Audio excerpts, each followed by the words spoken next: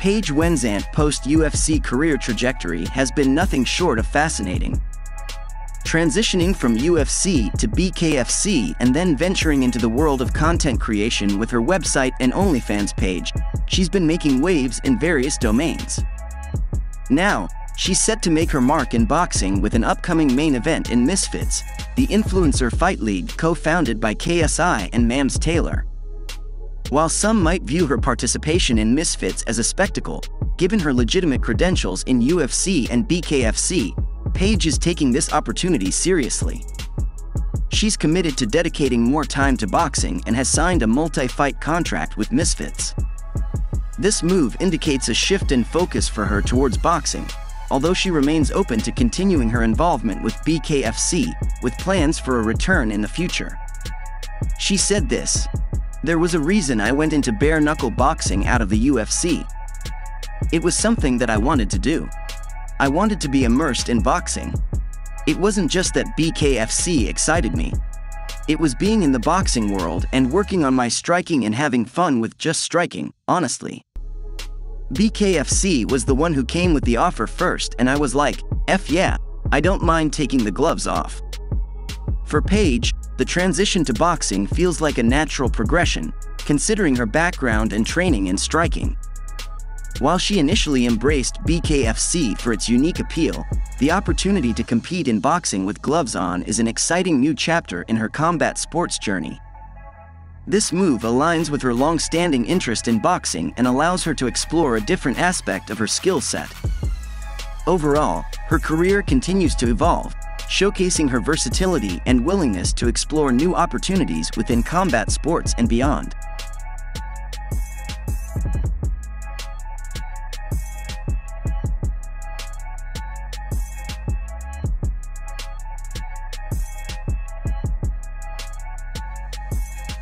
Charles Oliveira's mindset after his recent loss at UFC 300 reflects a mix of readiness to get back into the octagon and strategic planning for his next move. Despite the disappointment of the defeat, Oliveira is eager to return to action as soon as possible. He's already back in the gym and awaiting the UFC's call for his next fight. However, he's not interested in facing opponents ranked lower than him and prefers matchups with fighters ahead in the lightweight division. Although Oliveira expressed interest in a rematch with Justin Gaethje, he understands Gaethje's decision to take time off after his recent loss. Oliveira emphasizes the importance of fighting when one is in good condition, aligning with his own desire to return to action sooner rather than later. He said this: "I left Las Vegas asking for another fight right away. I want to fight as early as possible. I had 2 or 3 stitches over my eye, but that's gone already. I have no injuries whatsoever. I'm ready to fight again as soon as the UFC calls me. Of course, I don't have anything to prove to anyone, and everybody knows my history in the UFC, so there's no point accepting fights with the number 8 or 10 in the division. I want to fight people who are ahead of me. That's why we have to wait and think, analyze the next step we'll take. My managers and coaches will analyze that." With the lightweight division brimming with high-profile fights, Oliveira remains open to the idea of moving up to welterweight for the right opportunity. He sees it as a potential avenue for significant financial gain and legacy building, provided it makes sense for all parties involved. Regarding his recent loss to Arman Tsarukyan, Oliveira refuses to dwell on the judge's decision and acknowledges that he could have been more aggressive during the fight. He accepts the result and is focused on moving forward, channeling any criticism as motivation to work harder.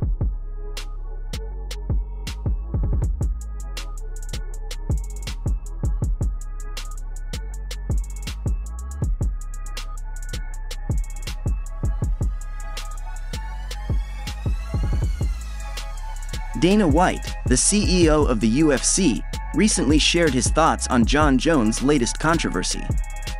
Jones, widely regarded as one of the greatest mixed martial artists of all time, has often been at the center of public scrutiny due to various incidents.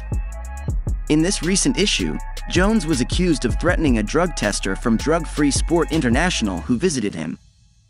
Jones has refuted elements of the story, asserting his innocence. White, speaking in a recent interview with Club Random, commented on Jones' recurring troubles. He remarked that Jones always seems to find himself in trouble and that there is always something going on with him.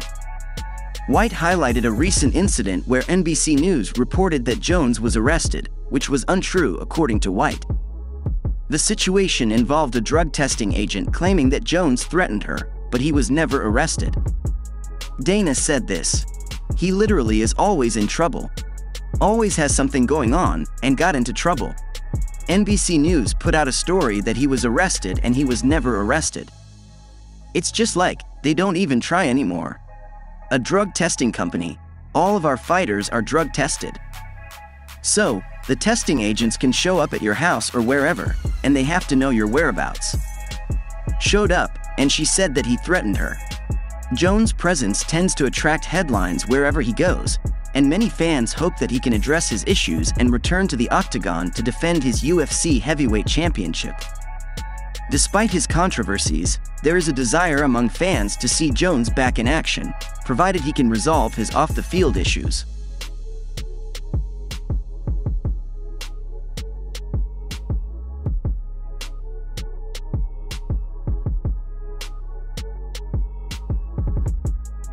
Following the BKFC event KnuckleMania 4 in Los Angeles, the California State Athletic Commission released a list of injuries and medical suspensions for the fighters involved. Notably, headliner Mike Perry received a 60-day suspension with no contest and no contact unless cleared by a physician due to a laceration on his left cheek. Thiago Alves, despite announcing his retirement, faces a 45-day suspension with similar restrictions, should he reconsider. Todd Duffy, another co-headliner, faces a more prolonged suspension of 180 days with no contest and no contact unless cleared by a physician, due to a potential left shoulder injury. Additionally, Duffy received a 45-day suspension with no contest and 30 days with no contact due to a TKO, requiring neurology clearance for his shoulder, neck. The details of Ben Rothwell's suspension were not provided in the released information. These suspensions underscore the seriousness of injuries sustained during the fights and prioritize the fighters' health and safety before they can return to competition.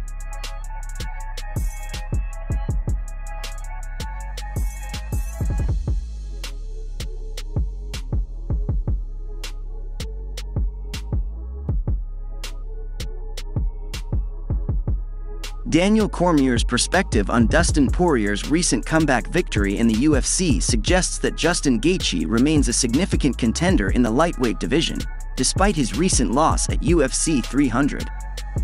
Gaethje's defeat to Max Holloway marked the first time in 6 years that he had been stopped by knockout during his UFC career.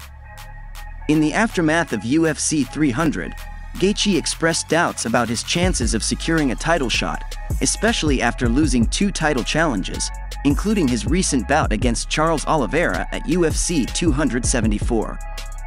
Meanwhile, Poirier's journey provides a glimmer of hope for Gaethje's future.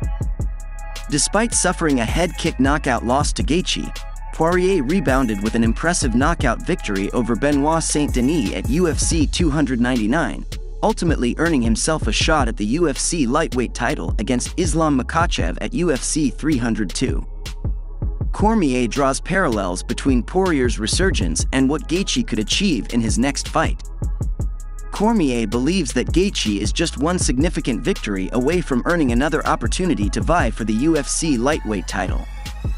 He emphasizes Gaethje's popularity, importance to the UFC, and his accomplishments in the promotion, including winning the BMF belt against Poirier and securing a notable victory over Rafael Fiziev at UFC 286. Despite being 35 years old, Gaethje is still considered to be in his physical prime. Although the exact timeline for Gaethje's return remains uncertain, Cormier remains optimistic that Gaethje is capable of delivering a standout performance that could catapult him back into contention for another shot at UFC gold.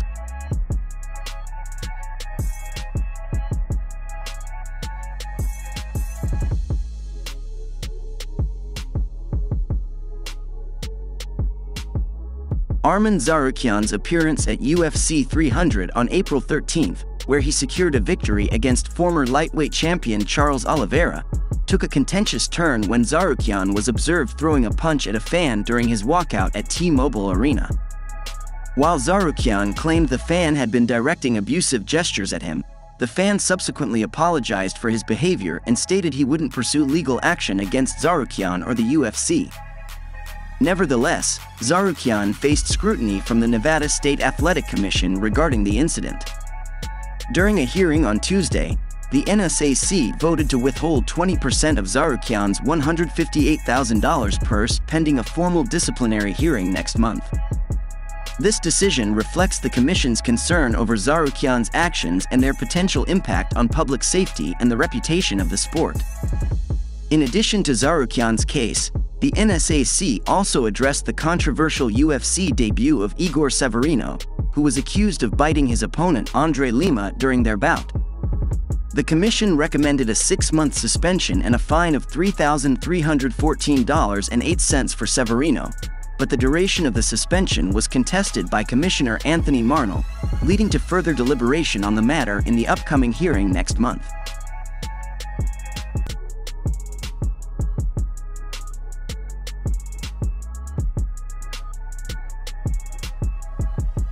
Paul Hughes, one of the most sought-after free agents in the MMA world, has signed a multi-year contract with the Professional Fighters League, PFL.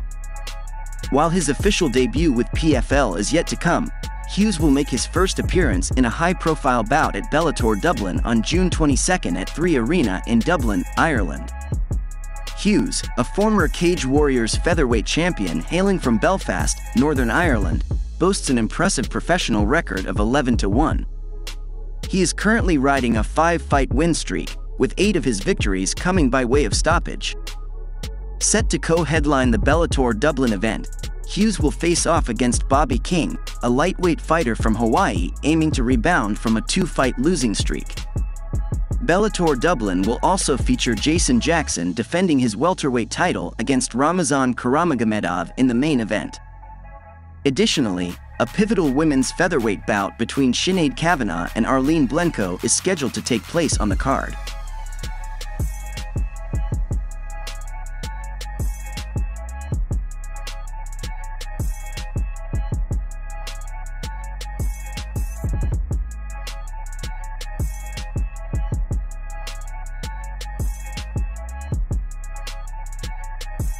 Tatiana Suarez has her sights set on a future showdown with reigning strawweight champion Zhang Weili. Despite being undefeated and considered a top contender in the UFC, Suarez has yet to earn a title shot due to her extended absence from MMA competition. In the meantime, Zhang Weili continues to dominate the division, most recently defeating Yan Xiaonan at UFC 300. With Suarez eyeing a potential clash with Weili, she expresses confidence in her ability to test herself against the champion. She said this, "I'm really excited to fight Weili when given the opportunity, because she's had a couple of dominant performances, and I really want to test myself. I think prior to that matchup, I kind of know how I would do. It showed just a little bit more of her game and things like that. I thought she did well. She was able to capitalize like I knew she would. I knew she would win in the grappling department just because Yan is just not good on the ground. I have nothing against her, but she's a phenomenal striker, but she's not good on the ground. So I knew that Weili would be able to outgrapple her, and Yan, not being a wrestler, actually got a couple of takedowns if I can remember. I think they just engaged and she threw her to the ground or something. Just seeing that just shows me that I think I could impose my will against her, and my grappling is very, very good. I think I do well just like I've always known." Expressing excitement for the opportunity to face Weili, Suarez believes she can impose her will and perform well in the fight, confident in her abilities to compete at the highest level of the strawweight division.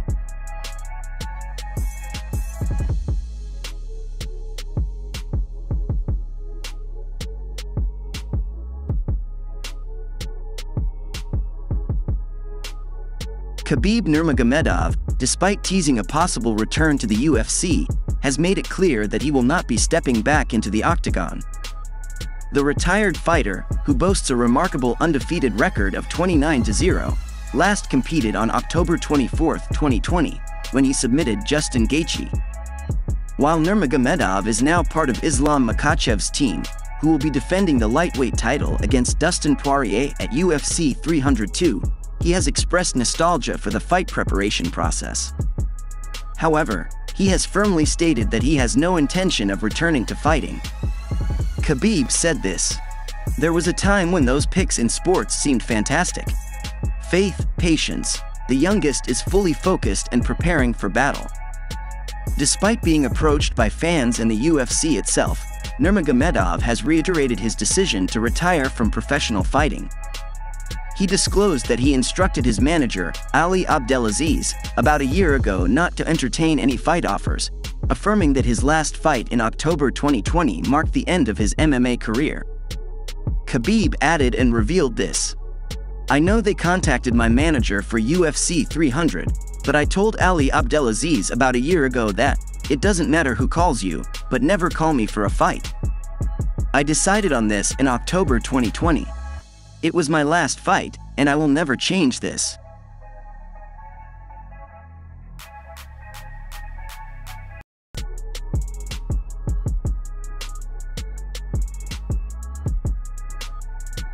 Jose Aldo's highly anticipated return to MMA action at UFC 301 this weekend has his coach, Emerson Falcao, predicting a devastating outcome for his opponent, Jonathan Martinez.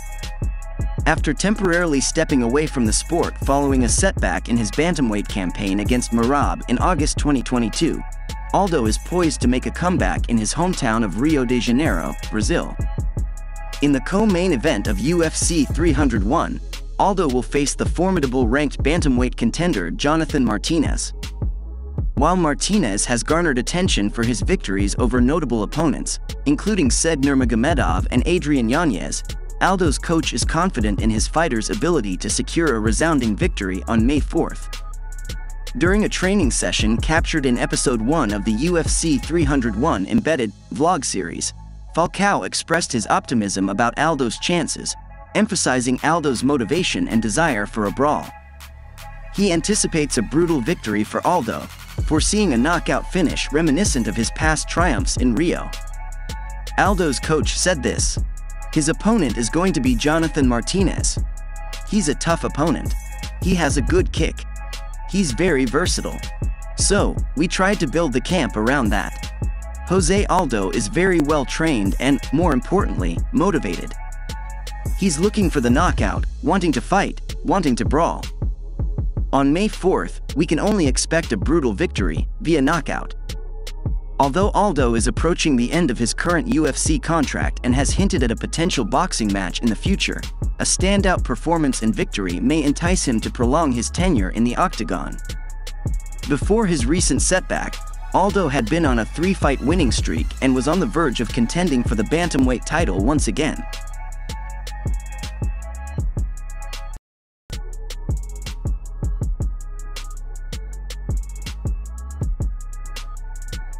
With UFC 301 set to unfold in Brazil this Saturday, the broadcasting lineup sees a slight change, as Joe Rogan takes the night off due to the event being held internationally.